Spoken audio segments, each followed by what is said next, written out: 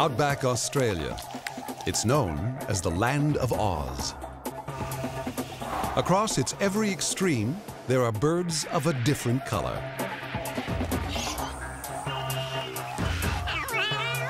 They're the brightest cast of characters in the Australian story. They routinely get the best of farmers. They try to outwit each other. We actually caught them out playing a little mating game of their own. There is complicated thought going in that big head of theirs. Rowdy and resourceful, they're Australian originals. They're parrots in the Land of Oz.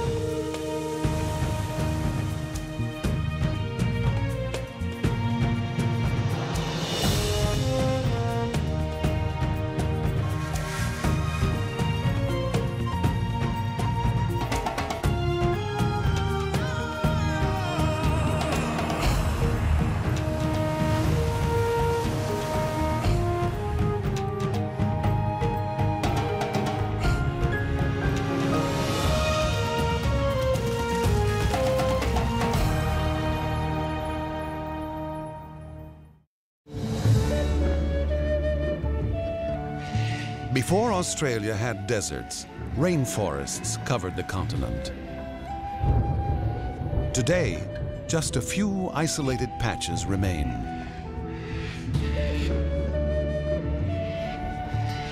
These lush pockets survive thanks to the tropical monsoons that sweep along the far north coast, bringing torrential rain.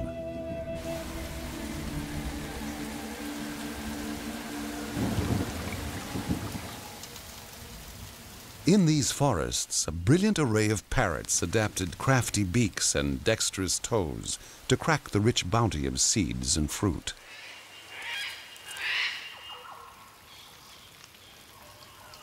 The tiniest of all, the fig parrot, gorges on fruit bigger than its head.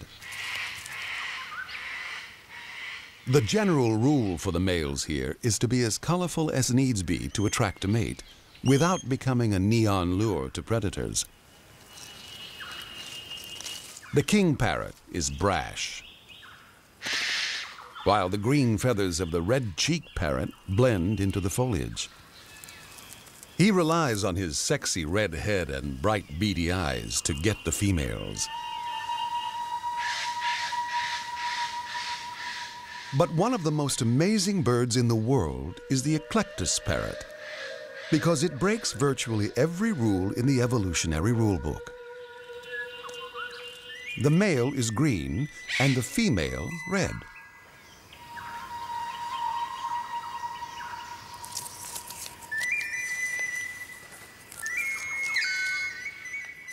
So strikingly different are they that for a long time people thought that the two must be separate species.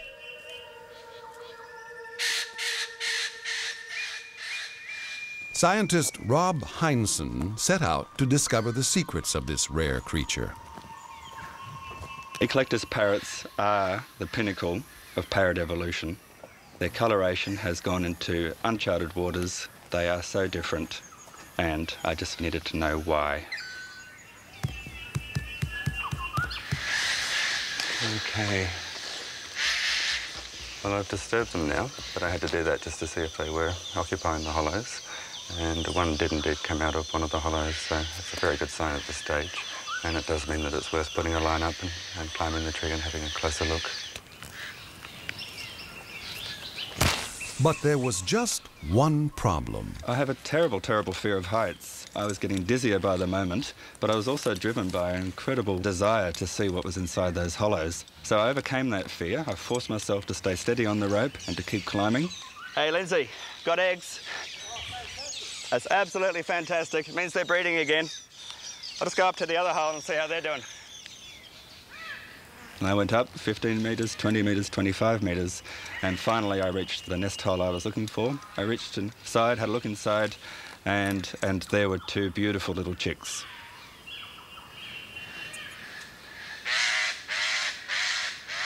Yep, we got chicks in here. Oh, they're beautiful too. For the last 8 years, Rob has studied the female and all her chicks that live in this hollow. He measures and marks each one and monitors their growth.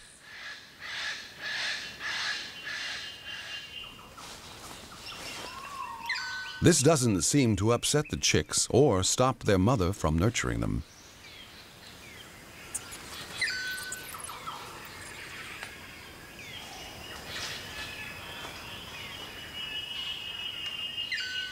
Our number one female, a star performer.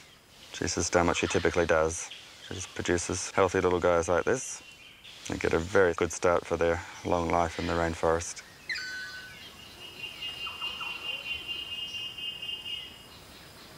A good hollow is hard to find, and the female guards hers fiercely. We've spent a lot of time just watching her at the nest hollow. We built hides in neighbouring trees, and we spent a lot of time in the treetops. And we just watched the female's behaviour. Rob's favorite female is not taking any chances with her hollow and doesn't budge for the entire 9-month breeding season.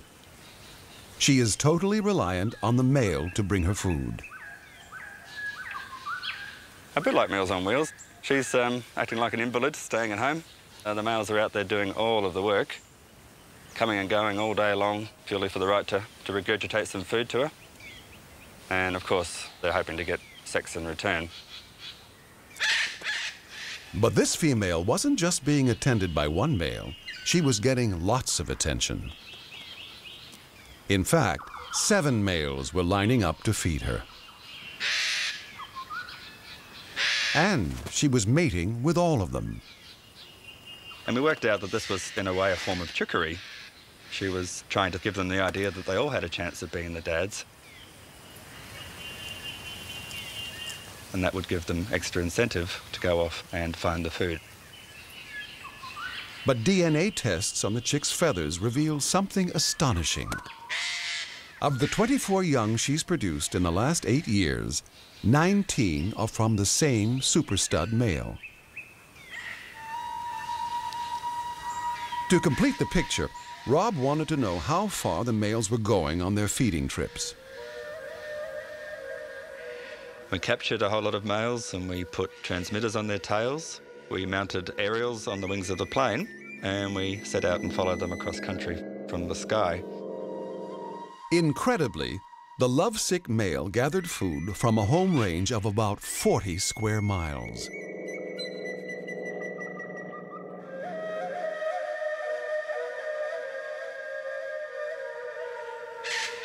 It also turned out that he was attending more than one female, and some of them had 3 or 4 different females that they were visiting and feeding and indeed mating with.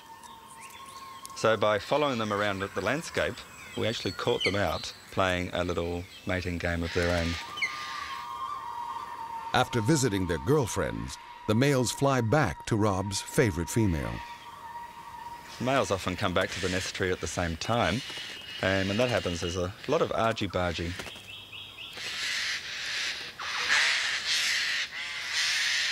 With such different lifestyles, the huge color difference between the sexes makes a lot of sense.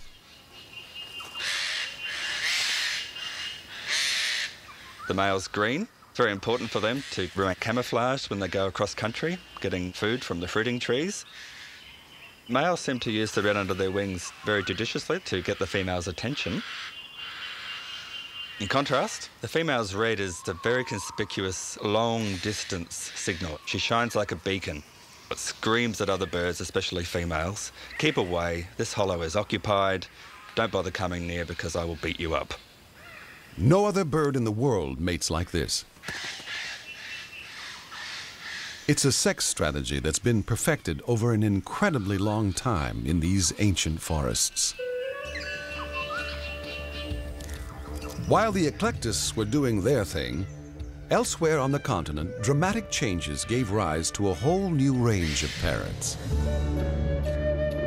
Millions of years ago, most of Australia's rainforests gradually dried and became open woodlands. Many parrots were able to adapt to the new and tougher conditions.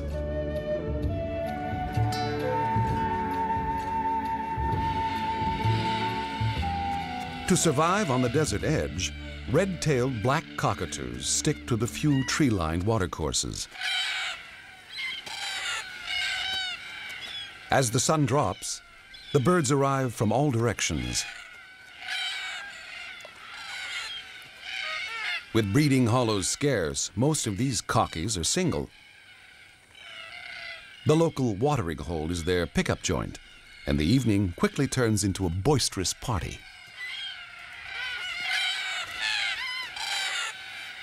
Younger birds flirt by displaying the color banding on their tails and raising their crests.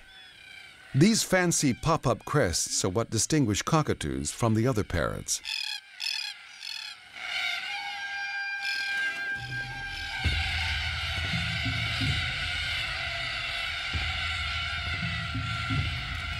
These opportunistic cockies thrived and spread out as the continent dried.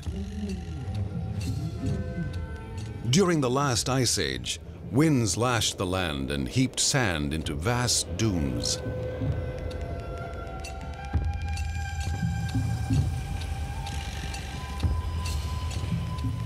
Grasses and shrubs spread across the desert, producing an abundance of seeds.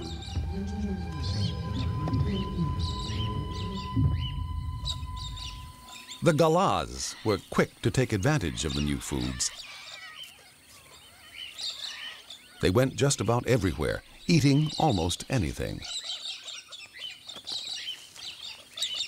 Today, there's barely a patch of Australia without these extroverted cockies. But the opportunistic galahs were not the only ones to try new foods. The less common Major Mitchell cockatoos have recently acquired a taste for paddy melons.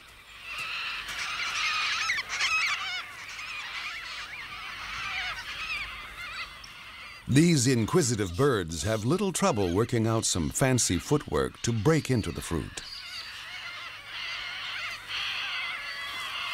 Their new cuisine arrived as part of an exotic smorgasbord.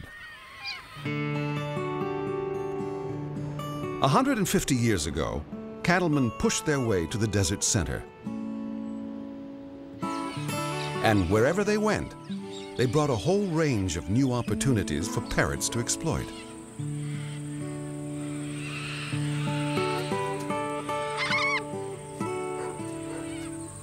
Paddy melons were introduced to feed the camels of the Afghan traders as they traveled the outback, supplying the isolated properties.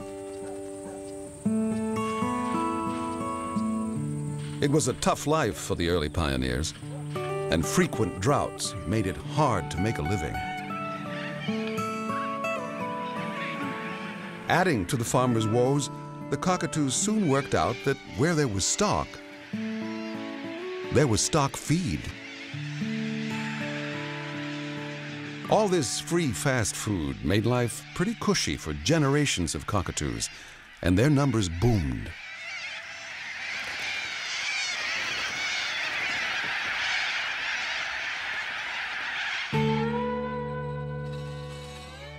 And the good times kept on rolling for the cockatoos and parrots when the settlers found underground water and pumped it to the surface.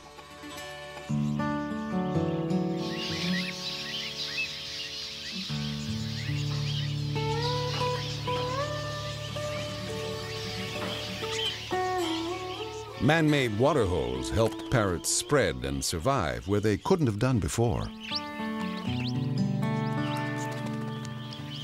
Ringneck parrots, budgerigars,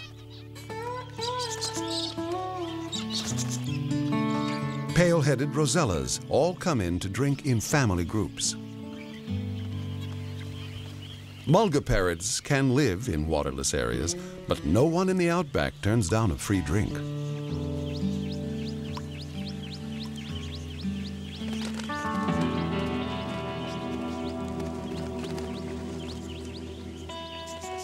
Rain rarely falls in the Australian deserts.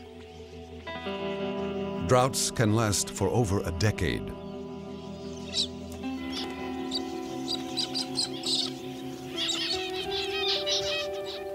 Water holes turn to mud.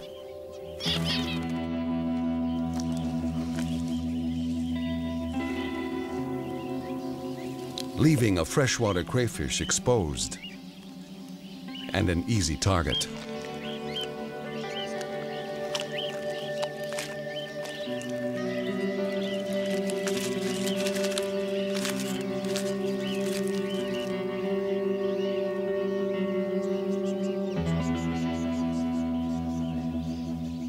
The wildlife has adapted to survive the times when the rivers vanish into puddles and the dams are turned to cracked and useless crusts.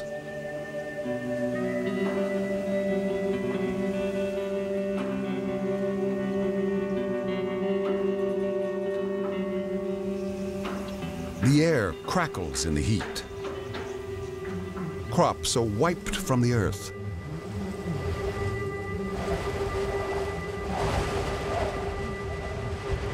And the parched interior waits for rains that never seem to come.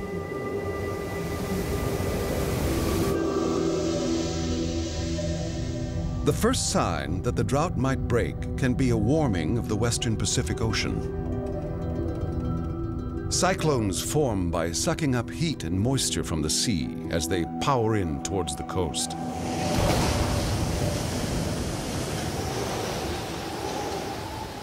Winds of up to 150 miles an hour shred the shoreline.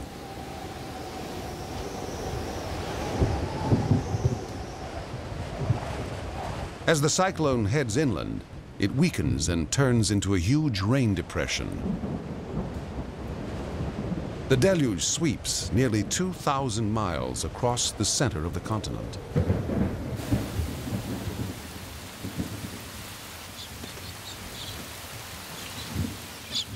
And cockatiels celebrate with a rain dance.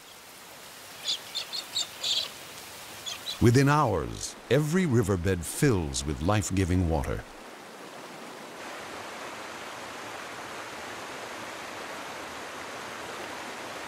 The torrent charges through the narrow gorges of the ranges, eroding the land.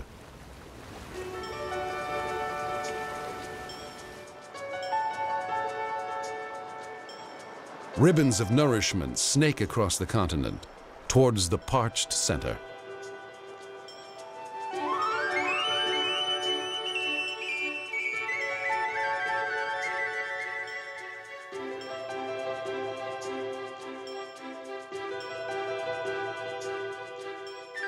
In the Channel Country, the creeks fan out across previously barren floodplains.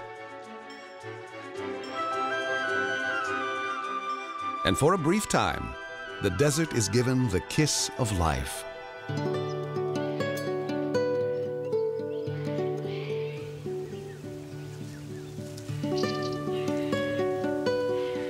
In a flash, desert plants produce vast quantities of seed.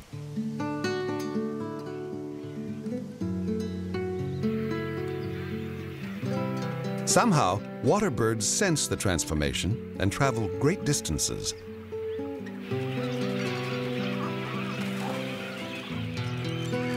Fish breed and multiply in the newly formed lakes, providing a feast for growing cormorants.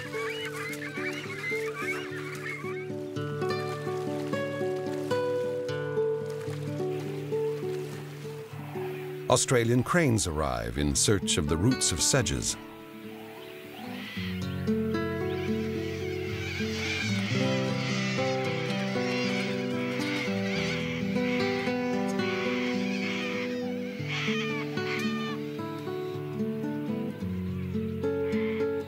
And when the native grasses start to seed, the scene is set for the arrival of the stars of the Australian desert. Budgerigars. We keep them in cages, but in the wild, budgies roam the vast outback.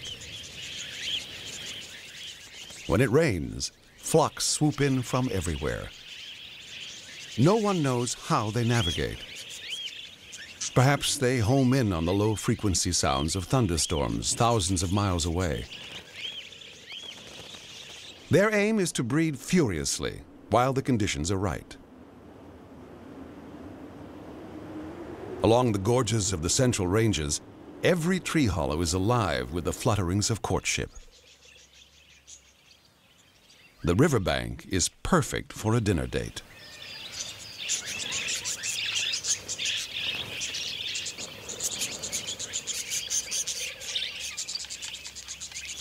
In the budgie mating game, you need to be camouflaged while feeding on the ground, but still flashy enough to impress a potential mate.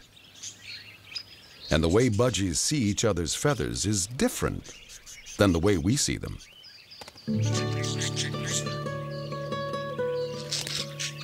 We see in red, green, and blue, but budgies have a fourth cell in their eye that enables them to see ultraviolet.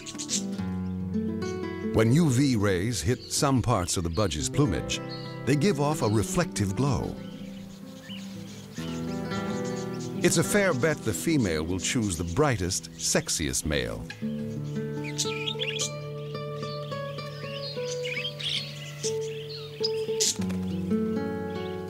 Especially if he can fight, too.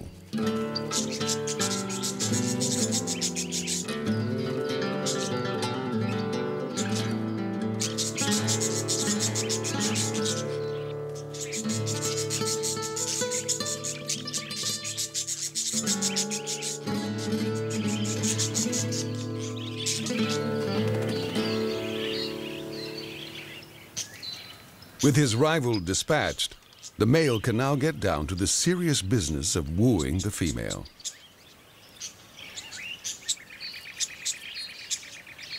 Not only do budgies have highly reflective UV markings, some parts of their plumage actually become fluorescent. Their necks and heads in particular.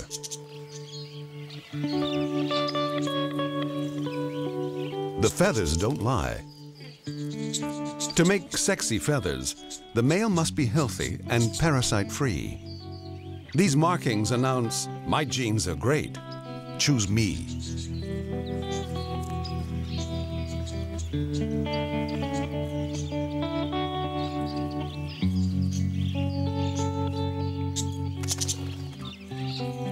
And if she does, he treats her to dinner by regurgitating food into her mouth.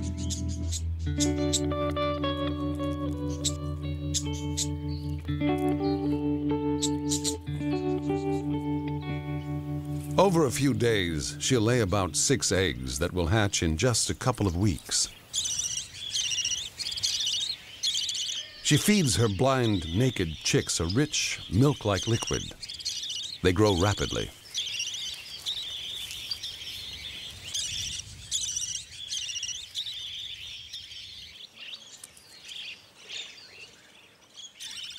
Within 12 days, their wing feathers come through.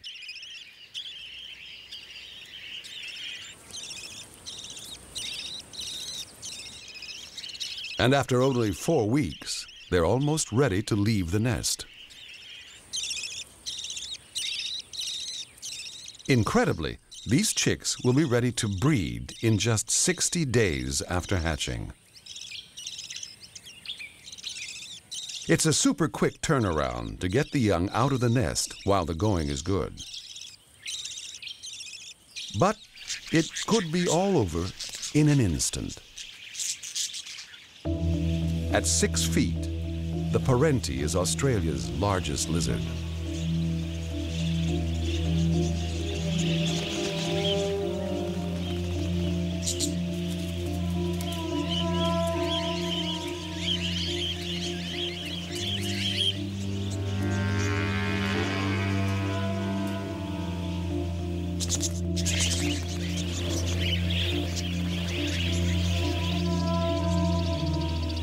A tireless predator, it covers great distances in search of food.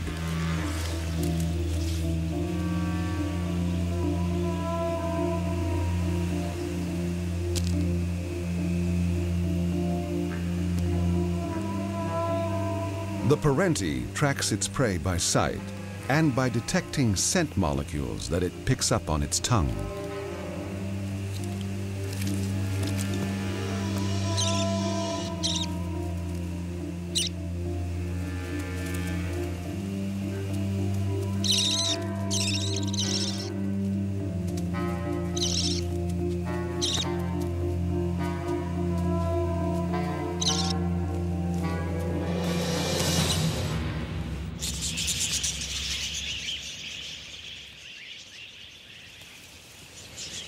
In the air, they're not nearly so vulnerable.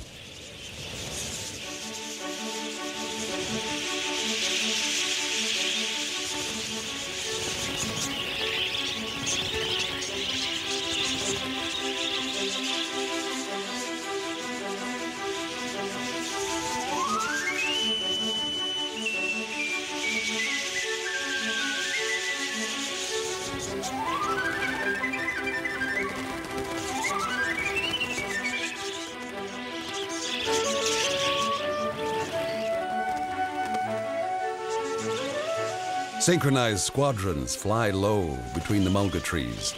The colors on their backs camouflage them against the grasses.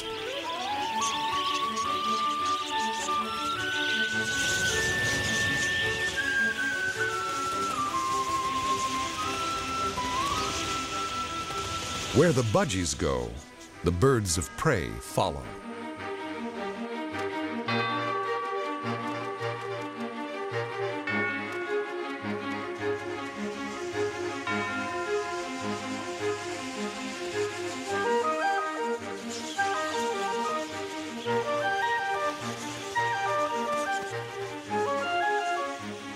Kites, falcons, harrier hawks. Each hunter looks for a weak link.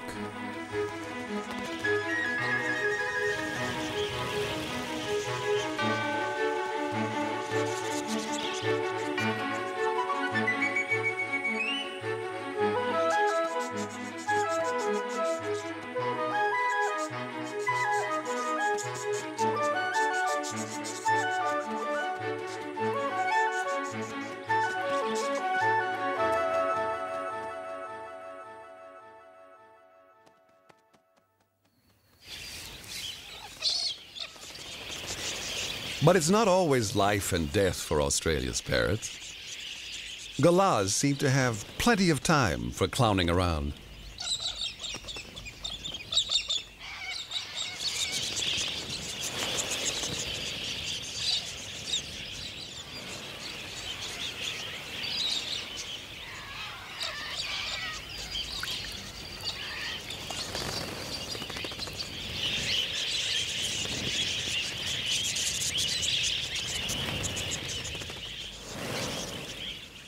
In some years, budgies breed up into such numbers that they become, for a time, Australia's most numerous parrot.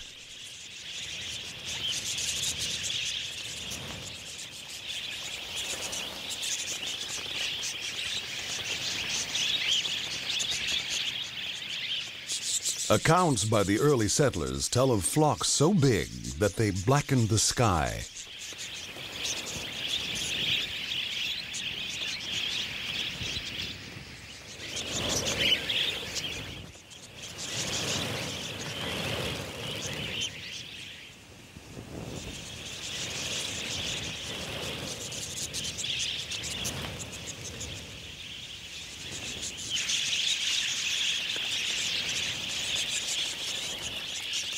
But the good times can only last for so long. And as the country dries out again, breeding comes to a halt. Having raised several generations, the budgies disperse, resuming their nomadic life in the desert, waiting for the next big rains. Whenever that may be.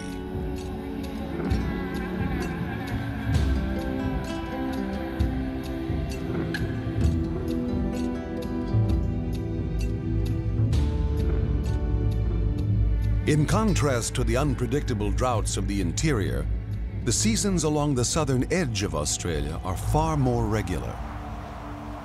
In winter, Antarctic blasts of cold air bring snow to Australia's highest mountains.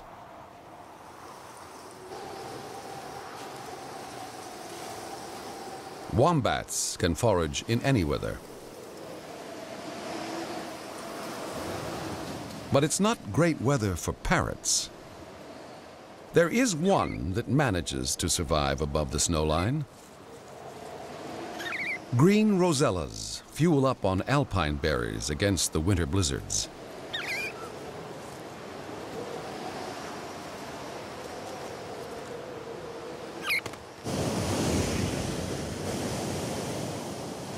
Down at sea level, the cold fronts bring gale-force winds, great for surfers, but treacherous for almost anything else. If you're a rock parrot, you must learn to like your plants heavily salted.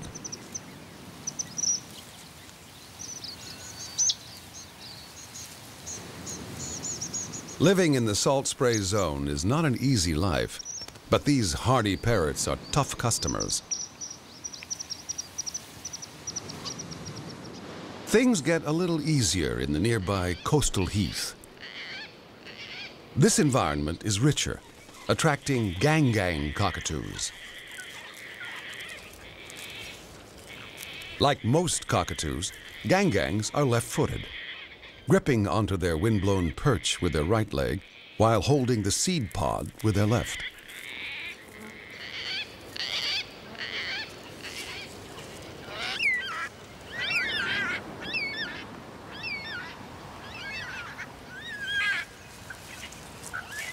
Yellow-tailed black cockatoos also favor their left foot when tackling the large seed-bearing cones of the banksia tree. It's a tricky operation that combines brute force to slice through the tough exterior and a delicate touch to extract and shell the seeds that lie within.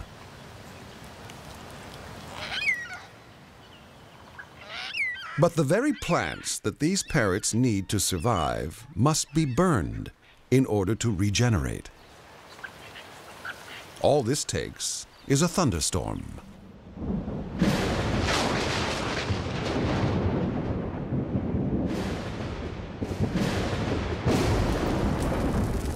And the Australian bush burns astonishingly fiercely. Banksia fruits need intense heat to release their seeds. Hakea cones split. Gum nuts drop to the forest floor.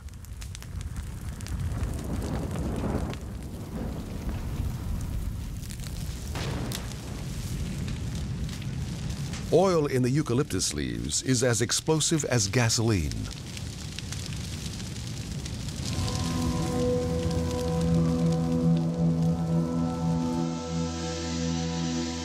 No other continent burns so dramatically as Australia.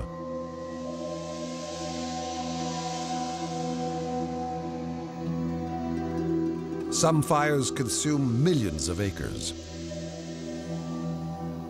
But within hours, currawongs are poking through the ashes.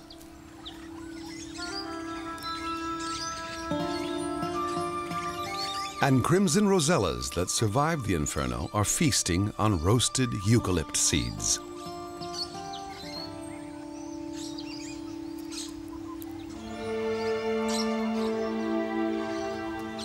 Just a few days later, eucalypts are sending out green shoots.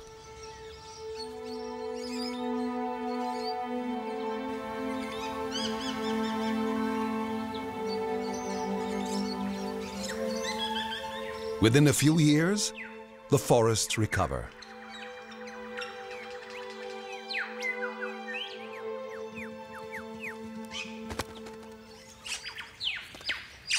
And there's plenty of food. So it's time for crimson rosellas to start breeding again. With their bright plumage, parrots seem to be screaming out to potential predators, "Free food! Come and get it!" But whether you're a budgie, an eclectus, a rosella, or just about any other parrot, you have to take colorful risks in the mating game.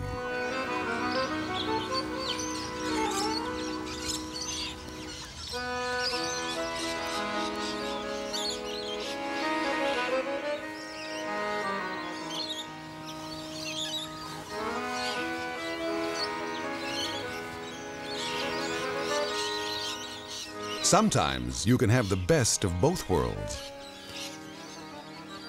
These gaudy birds are in fact safely camouflaged by their leaf-like shape and green backs.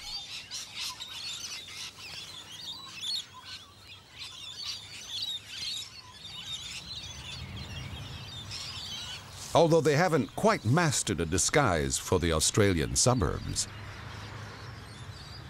Ever since Australians started planting native trees in their cities, it's an all-you-can-eat buffet. And parrots happily accept the invitation. Some overstay their welcome. With too much time on its hands, this cockatoo pokes around an electric insulator. While the maniacal corella will attack everything in its path, even tarmac. And then, the neighbor's lawn. But such destructiveness is minor compared with what they do to farmers. And cockatoos take full advantage of modern agriculture.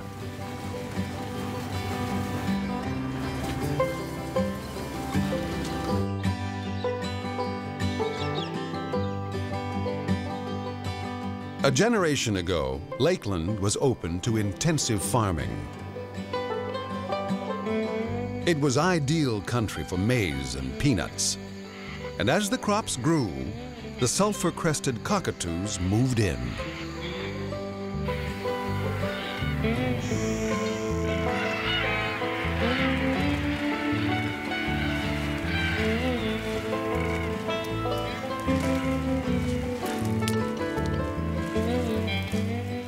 In just a week, the birds can inflict tens of thousands of dollars damage to the maize of farmer Darren Hoskins. Susie! The numbers have bred up over the years. Main reason for that is, it's in their natural habitat. They haven't got a good amount of food all year round. We're in the valley here in Lakeland, even in the driest part of the year in August, September, when it's extremely dry, there's still crop residue on the ground, and the birds have got to feed all year round. With that, they can continue to breed 12 months of the year, no problems at all. There's food and there's water here on hand, so they've got it laid on. I think it's terrific. When they're finished with the maize, the cockies head for the peanut fields, where they pick apart the hay bales.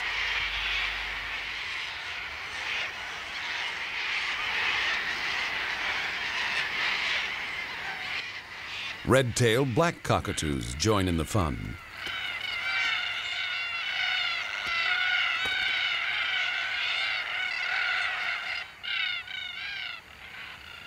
So how does the farmer try to control them? Basically just driving around and shooting at them with a high-powered rifle. Just the noise alone is enough to scare them, or even tooting the horn. But it's a full-time job for 2 to 3 months of the year, non-stop. Basically all you're doing is just driving around following the cockatoos from one paddock to another until the day warms up. It gets too warm for them, so they go back and roost in the trees. Then they come back again and commence their feeding. And then we commence to chase them again, which is bloody annoying.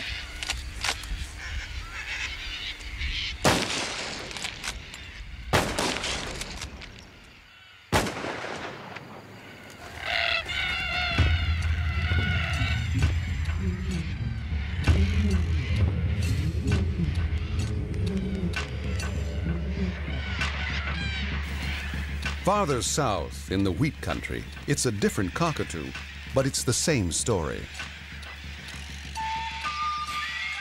In small doses, little corellas are a delightful and entertaining bird.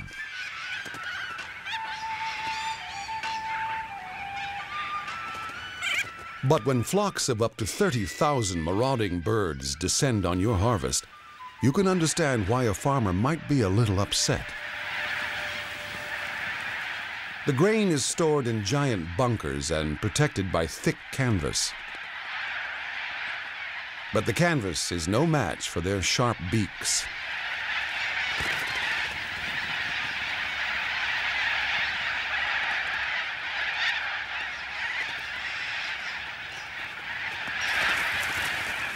And having feasted on the main course, it's off to the nearest vineyard for a little dessert.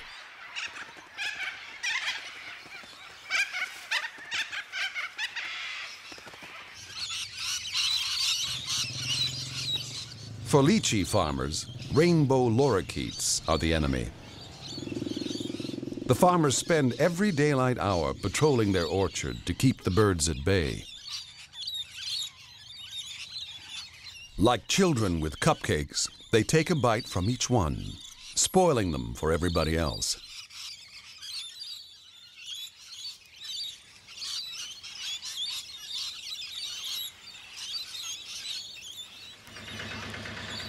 For the farmer, it's a race to see who gets to the ripest fruit first.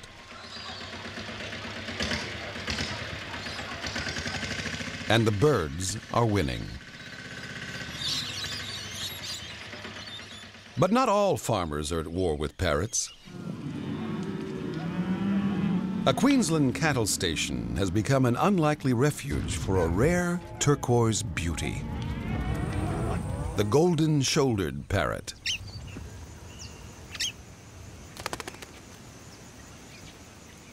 Last century, bird fanciers trapped these prized parrots and robbed their nests. This plunder left the species hanging on by a thread. To make matters worse, these picky parrots have very particular lifestyle requirements. For starters, a breeding couple needs an air-conditioned termite mound to burrow into and make a nest. They've made Sue Shepherd's cattle property home.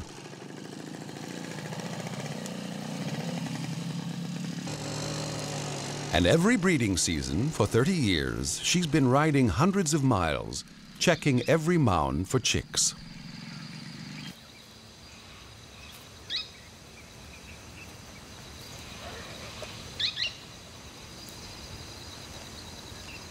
In half the occupied mounds, Sue has found the nest floor covered with a grub that is unique to the nests of golden-shouldered parrots. The grub belongs to a moth that synchronizes the hatching of her babies with that of the chicks. The grubs eat the chicks' poo, which seems to suit everyone.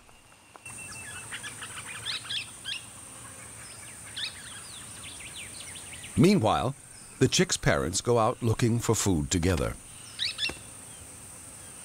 When they return, Dad flies to the mound to check that all is safe.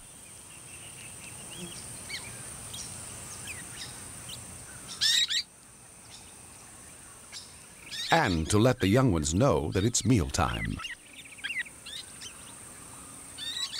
He stands guard while the female comes down to feed the chicks.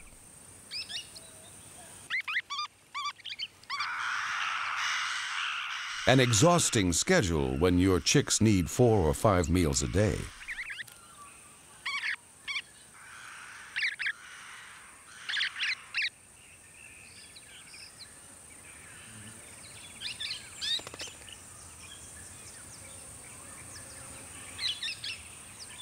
Dad's job is to coax the 5-week-old chicks out of their cozy nest and into the big bad world.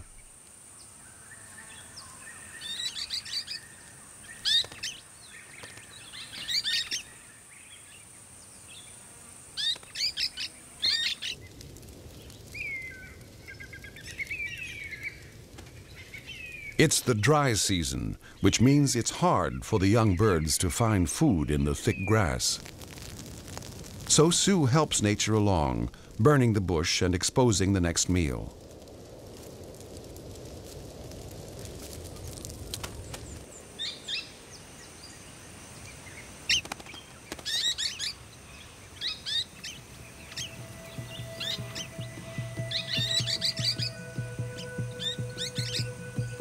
Sue's property is a haven for the golden-shouldered parrot, and her efforts may be the only thing standing between them and extinction.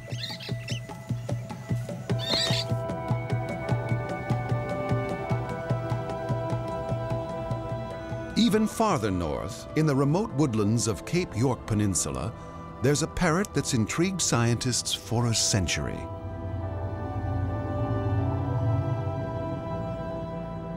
Steve Murphy came here as a young biologist 10 years ago. His quest was to unlock the secrets of the world's most spectacular cockatoo, the palm cockatoo.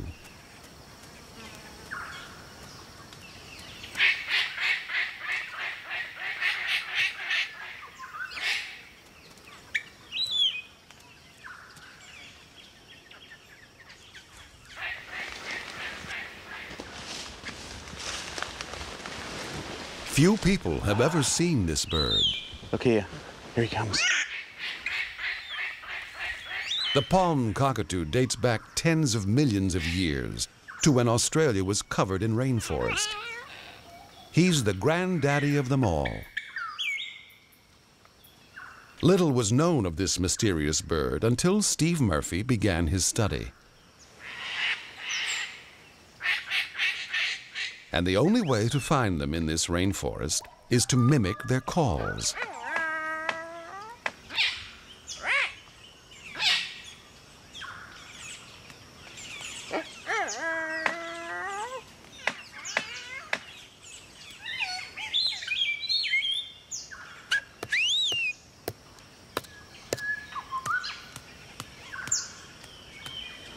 They've got a huge repertoire of calls that they use in display. The hello call they make is part of the display. It seems to be made almost as if they're saying hello to their partner or their neighbouring cockatoos. Unlike other cockatoos, palm cockatoos don't live in flocks. They pair up with a mate and seem to stick with them for life. And they can live for up to 90 years. One cockatoo in captivity had her first chick at 54.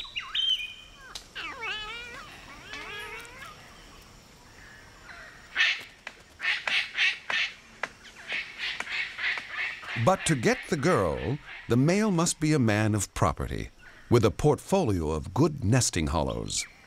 And if he wants any chance of mating, she must be persuaded that he's strong enough to build her several magnificent nests. All the elements of a palm cockatoo display are designed to draw attention to that massive beak. The blushing of the cheek patch, the wing spreading, which makes them bigger. It's all designed to show other cockatoos that they're strong, and the pinnacle of their strength is in their beak. Essentially, he is trying to prove that he is a blue-chip investment and that she can feel comfortable putting all her eggs in his basket.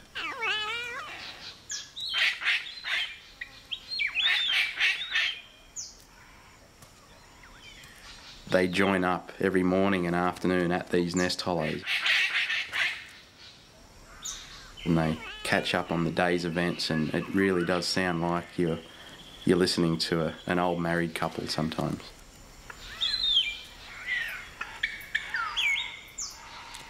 I mean, the analogy continues. It's just like humans and the pride that humans have in their houses. Palm cockatoos are exactly the same.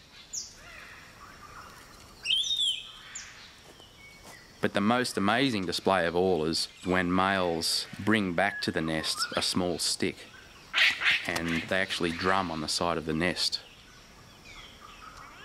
Maybe it's because palm cockatoos live so long that they have time to learn so much. But it's a rare thing anywhere in the animal world to see a tool being used quite this deliberately. I think it's very likely that the female watches these drumming displays and can tell something about either the male or the nest tree at which he's performing. You know, there's something that she's picking up in the way that the drumming sound resonates inside the hollow. We don't really know, but I mean, she watches very intently. The choosy males will try 2 or 3 different drumsticks before they settle on one they really like.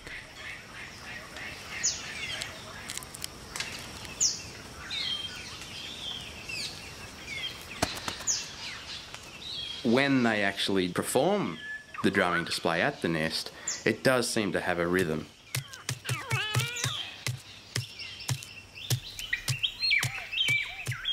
But when he's finished with it, he'll often sit at the edge of the hollow and splinter up the stick and add it to the nesting platform that's inside the hollow. If the female is impressed, she will walk down and join him at the entrance of the nest to see if it's good enough to breed in.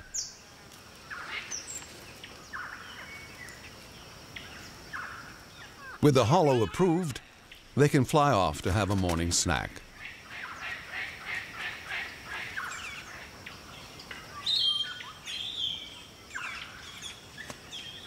The local birds gather at trees that are fruiting.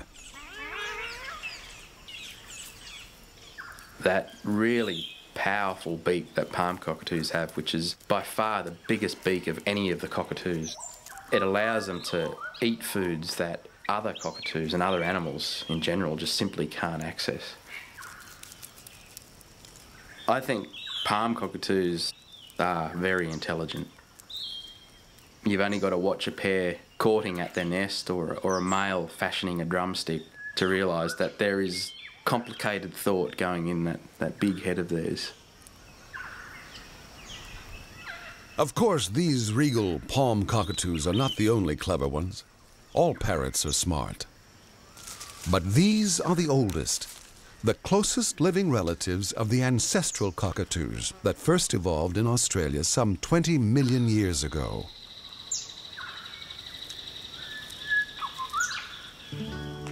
From these northern tropical rainforests, parrots began winging their way all across the continent, adapting to every corner of the country.